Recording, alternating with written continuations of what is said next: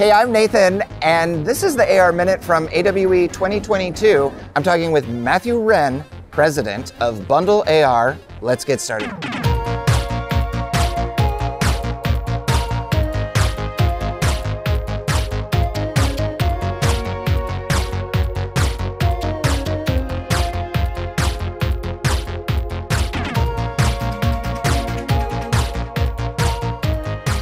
Can you tell us a little bit about what you do in the metaverse and what your role is and what you do there? Sure. So BundlAR is a web-based no-code platform that makes it very easy for anybody to publish augmented reality. So the trick there is if you can create a PowerPoint slide, you can create augmented reality. That's what we do. But I shouldn't think about creating AR like I create my overly full PowerPoint slides. Well, I mean, that's actually what it comes down to. It's a lot of people do overcomplicate it, and that's one of the first things that everybody thinks of when you think of augmented reality. Everyone goes to 3D, and 3D is very important. And people always get stuck on 3D because, frankly, 3D modeling and things like that are very difficult. When you start to actually use augmented reality a lot, you start to realize that a lot of the content isn't 3D. There's still images in there. There's text. There's audio. There's all this other video, digital content that we have. 3D is important. It's there. But it's not always all of it. Most of the people who are creating it actually have almost everything they need to create it even before they get to the 3D. You need the story. You need the story. You need the script. You need the imagery. Exactly. You might need some sounds. None of that has to be 3D. Well, no, and most of what we support is training. So training, performance support, learning, things like that. So if you have an instructional designer and they've already created a training PowerPoint or a training video, or they've already got most of the content they need. They might want one or two 3D models that is, the actual physical representation of the thing that they're trying to train on. So if you think of like equipment instructions, setup instructions for a new piece of equipment. Okay, you want the 3D model of the equipment, but then you can have text surrounding it or labels on the parts or videos that show a procedure for how to set it up. All you need is the 3D model of the piece itself. And that can usually, you can either get those from like online repositories like TurboSquid or Sketchfab, or you can have somebody model it, or if you're a manufacturer, you have the CAD drawings already, and you can turn those into 3D. So there's all sorts of ways to get to 3D, and frankly, that's what a lot of people get stuck on a lot of the times, when you got to realize that you already have 90% of the content. Yeah.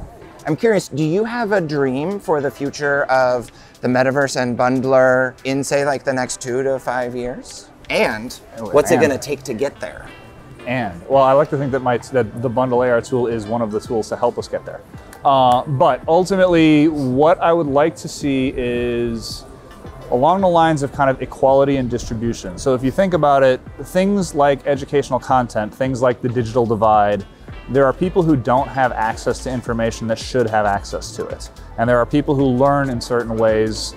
The concept of if you're close to a major city, it's easy to do training on heavy equipment. But if you're not close to a major city, well, good luck, because you're not going to have physical access to some of the things. So immersive technology allows for a wider distribution of learning. And ultimately, that's one of the things that I'm most excited about. It's the distribution of information, the distribution of learning in ways that were, without this technology, impossible. Yeah. And so that's what excites me. I'll be honest, what excites me the most is when someone comes up with a use case that I haven't thought of, because I work in this space and I've thought of so many possible things, but training the para-rescuemen who jump into the ocean about getting astronauts out of a SpaceX capsule, that is not one of the things that I thought of as a use case for this.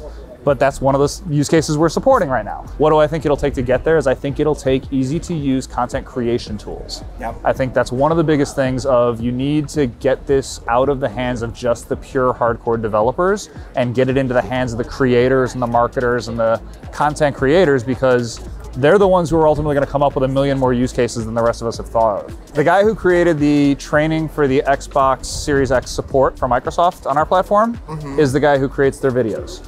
He's not a developer. He's a video creator. He's a content creator. But he's the guy who actually He's a storyteller. He's a storyteller, and he's the guy who actually did the hands-on augmented reality creation for their support use cases, because he already created all of that same content for the videos and for their website. Where you're saying it's so easy the content person can do it, like I'm in. So thank you for that. there's a lot of barriers and a lot of challenges within the metaverse. So what's your responsibility to address these issues? And are there steps that you're taking to do so? We're very careful about content privacy or data privacy. So PII is one of the things that we were very protective of from the start. One of the questions that comes to us a lot is, well, how does this address, how are you going to address some of the accessibility issues? And ultimately, my response to that is, well, you can actually use augmented reality as an accessibility tool, for one. Like, you can help some things by adding AR content to it. Yes.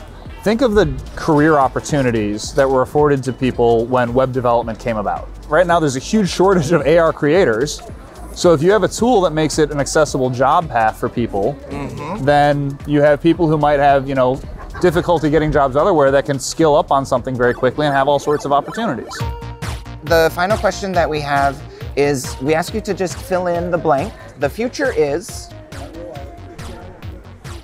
Hopeful. That's one of the things. Like, you look at Snow Crash, you look at Ready Player One. They always look at like the metaverse coming about as this dystopian future. It's like, oh, everything's just going to be terrible on the physical world, so everyone wants to go to these virtual worlds. I think the opposite's true. I think the metaverse and augmented reality are going to make information more accessible. It's going to create more opportunity. Ultimately, this technology is a very hopeful technology. I think it will shift the view a little bit from people thinking about, oh, how terrible things are, to look at how good they could be. I want to live in that future, Matthew. That was beautiful. Thank you so much for joining the AR Minute from AWA. Absolutely, my pleasure.